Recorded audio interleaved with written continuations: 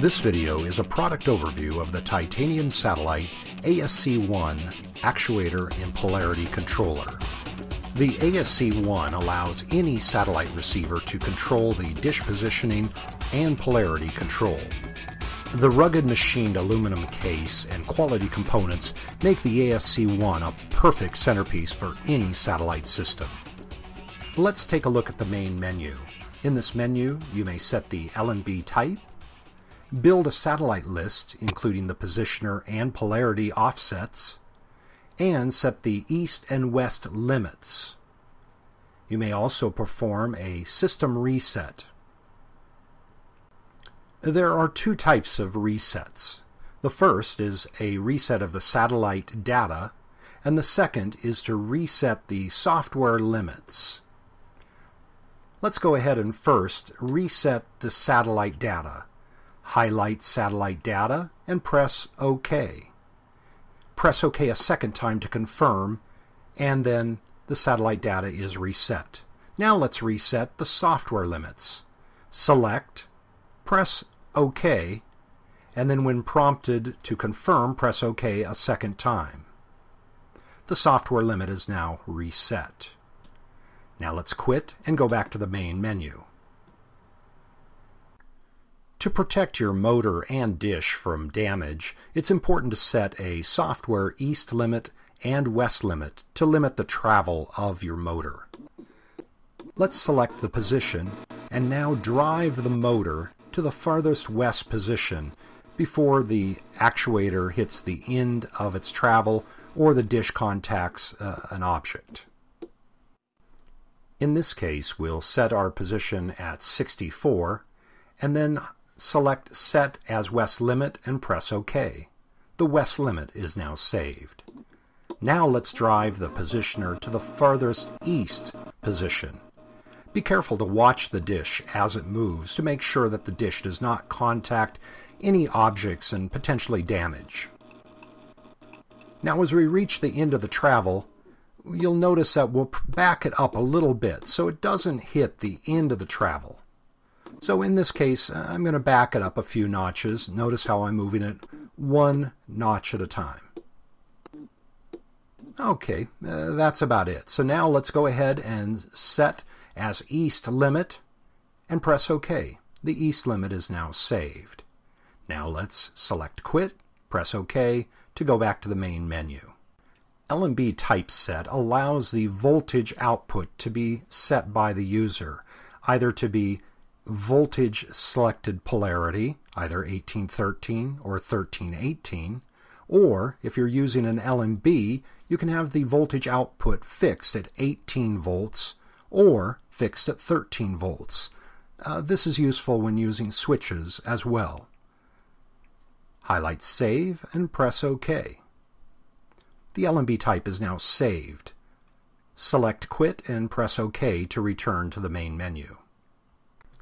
The satellite list may either be programmed with your set-top box using the DiSEqC 1.2 installation menu, or in this example I will show you how to program it manually. I'm going to select the DiSEqC position number and change that to 1. Now go down to the position control and drive the dish to the satellite position. In this case, I'm going to drive it until the counter shows 125. Now, I'm going to leave the horizontal and the vertical polarity control offset set at the defaults of -45 and +45. Now I'm going to save by pressing OK and then pressing OK a second time to confirm. Now we're going to go back and we're going to add a few more satellite positions. We change the positioner number to number 2. Now go down to the position and drive the actuator to the east until we get to the second satellite position. Okay, let's go ahead and call this position 223. No, I'm optimizing it a bit. Let's call it 225. The horizontal polarity offset looks good at -45. The vertical looks good at positive 45, so I'm going to leave that. Highlight Save, press OK, and then press OK a second time to confirm. The satellite data is now saved. Now let's go ahead and go back and add a third satellite position. Okay, going to change this to position number 3. Going down to the positioner control, and now going to drive this east until I reach the optimum position setting of my motor for the third satellite.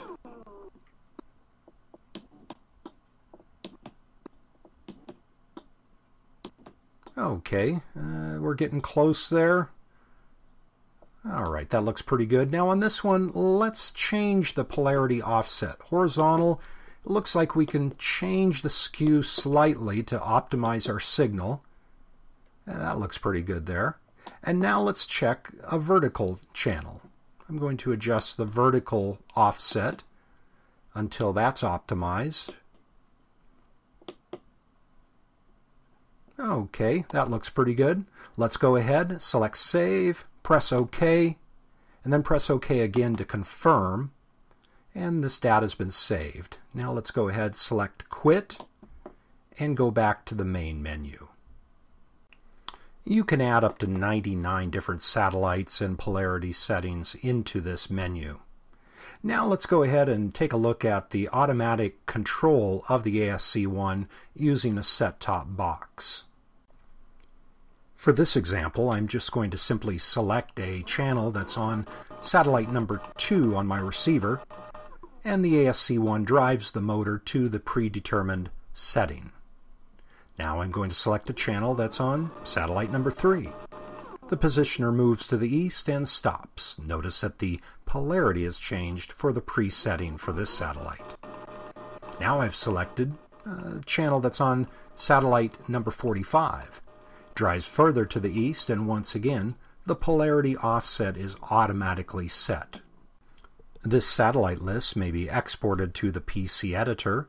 You may add satellite names, change the positions, and edit and then reload back. For more information, visit us at www.titaniumsatellite.com.